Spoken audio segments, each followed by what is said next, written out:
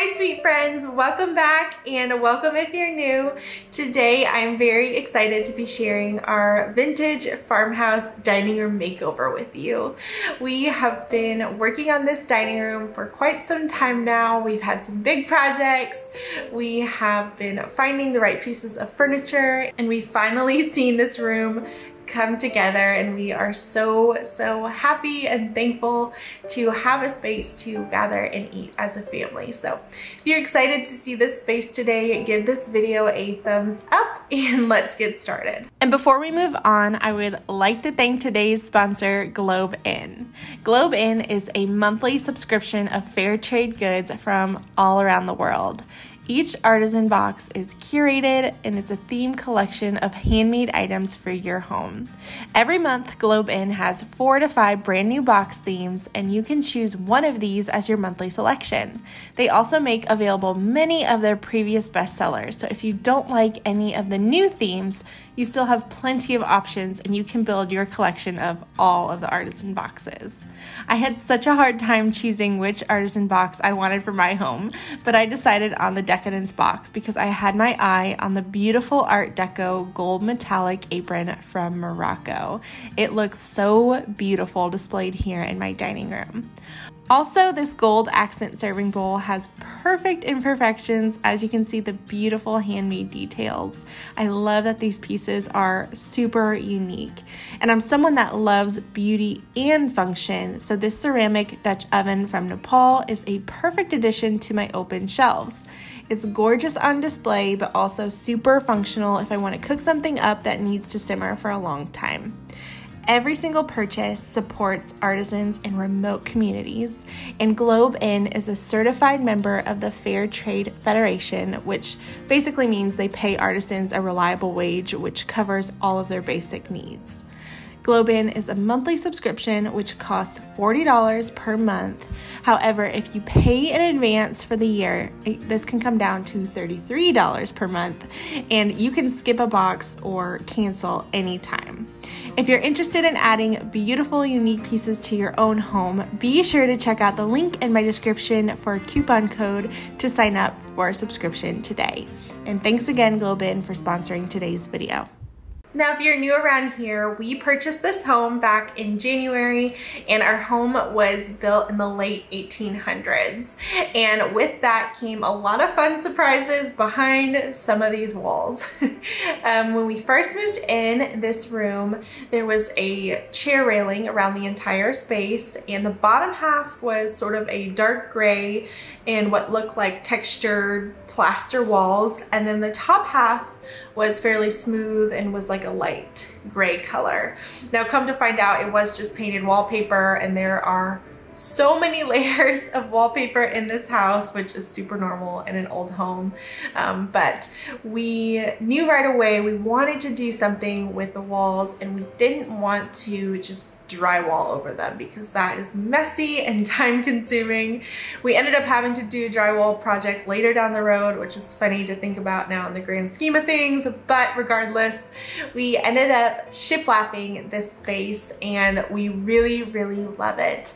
I was on the fence about it, but when I really look at style that I gravitate towards, it is cozy, it is timeless, and it just adds a fun interest to the space without being too busy. So we really love the shiplap, and we were able to do a crown molding around the edges of the room, which adds a ton of character and warmth, and it is a really beautiful detail. Another huge renovation in this space was removing the wall between the kitchen and the dining room. Now, we included that in the kitchen renovation video, so if you missed that, go check it out. But we did take out a wall, we added a large peninsula to the kitchen, and that really created an open concept area between the kitchen and the dining room, and it let in so much natural light into the dining room, and I'm so thankful that we did that. So once the wall came down, down, we shiplapped the walls in the dining room to cover that plaster and that wallpaper, trimmed out the ceiling with crown molding. The space was really coming together. We also replaced the floors in the dining room as well as the rest of the main living. We went with a wide plank antique pine LVP that is really, really beautiful. But once we did all of that, we were left with one more project that we needed to tackle, and that was the original chimney. I so wished that when we kind of tore off the plaster that the chimney was exposed brick, but unfortunately it wasn't. It was just like a smooth stone concrete, and it wasn't in the best shape, so we knew we had to cover it. And so what I did was a DIY faux brick. I used brick panel board. You can get it at the hardware store. It's super inexpensive. And then I just slapped on some joint compound with a spatula, let it dry, and lo and behold, it looks like beautiful antique brick. So that was a really fun project and a really cool way to add some character and depth to the space. When you walk through the living room, coming into the dining room, that chimney is the first thing you see, and it is such a beautiful focal point in this space. Now, as far as some of the furniture and decor in the space, we have a beautiful reclaimed pine dining table that is just the perfect color. It's not too dark, it's not too gray. I love it. I actually found it on Facebook Marketplace a few years ago now, maybe 4 or 5 years ago. And with that, I just did black Windsor chairs. I love that classic timeless look, and I always wanted some captain's chairs on either end just to give some more texture and some interest to the space. I really wanted to find wicker chairs, and I even looked in outdoor sections at different stores trying to find the perfect thing. Ended up finding something online that worked really well for the space, and just to kind of break up some of that wicker, I've added some floral accent pillows just with a nice soft touch of blue. As far as vintage touches go, I really wanted to find a vintage buffet table for the space, and I started looking and looking. I looked online, I looked in antique shops, but I did find one on Facebook Marketplace, and it was this gorgeous kind of Victorian style buffet with these big chunky legs, and it was in a mahogany color, very similar to all of the wood trim I have in my living room and my staircase. And so when I saw it, I sort of had this light bulb epiphany. Bought the buffet, and I painted the body tricorn black by Sherwin-Williams, which just sort of tied in with my chairs and the light fixture and sort of those black accents I had going on. However, I left the legs that exposed mahogany stain to sort of tie in the stairs into the dining room as well, since there's a lot of white going on, and it just really works. At first I wasn't sure, but I really have come to love it, and it's cool to see the wood tones be cohesive and just sort of blend together. The main reason I wanted a buffet was to have lamps, because I think that they create really beautiful cozy ambiance lighting, and I love decorating buffet tables. I think that they are so clean and classic and timeless.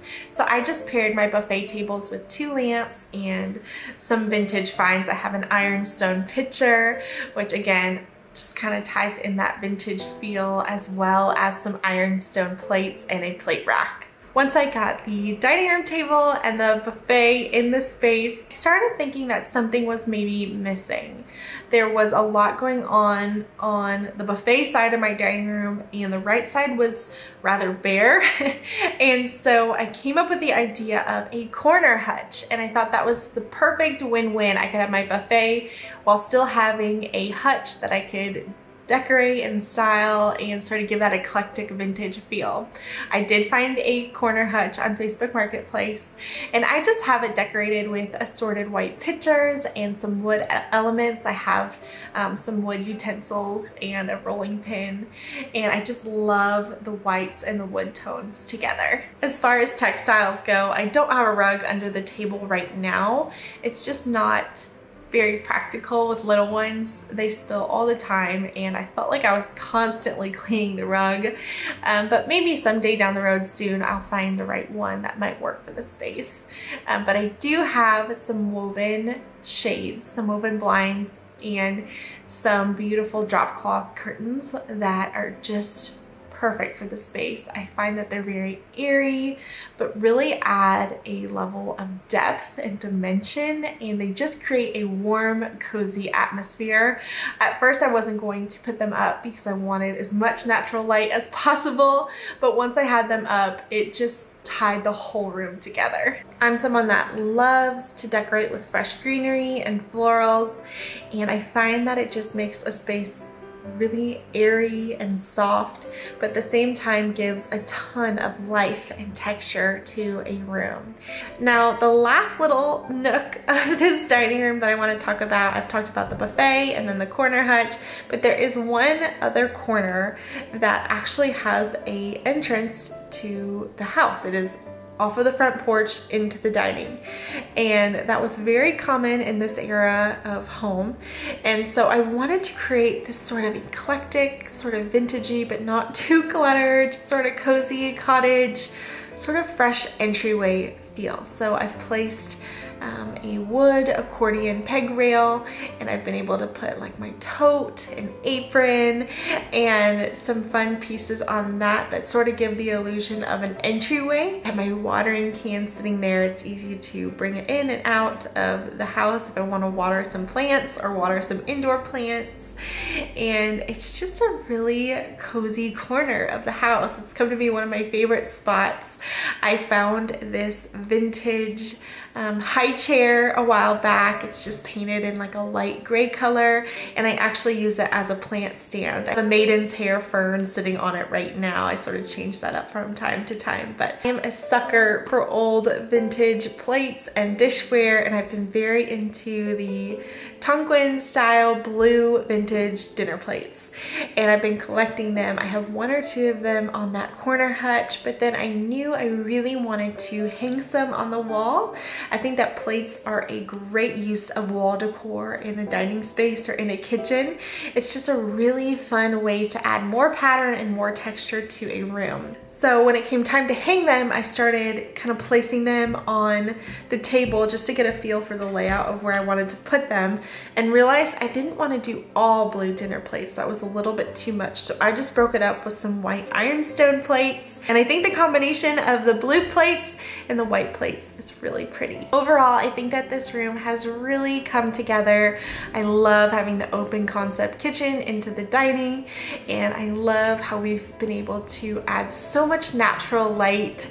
Natural light is your best friend when it comes to decorating a space, and just getting that sunshine in alone is just a breath of fresh air. And I sort of love the mix of the vintage and the modern pieces.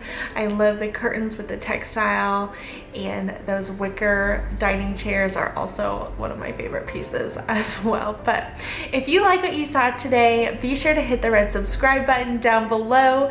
I would love to have you join my YouTube family. Be sure to leave a comment down below. I love hearing from you guys. Let me know what your favorite piece was or area. I always find it so fun and interesting to hear what you guys have to think. But I hope you all have an amazing week, and I'll see you guys really soon in the next one. Bye.